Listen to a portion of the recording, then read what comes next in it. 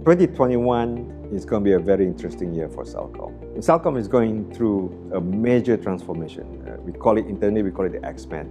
The X-Men project is started at the second half of 2020. It will go on until the end of this year, but we will see the results until by 2022. X-Men focus on three main areas. Number one is about winning in the market and looking at how do we ignite the revenue growth for Celcom. So what some of the short-term things that we can do? There are 6 impact sectors, the impact areas that we can do to reignite the revenue growth for Celcom. The second pillar is about building a new future competitive advantage for Celcom. We call it the new core for Celcom. There's 4 impact centers around that.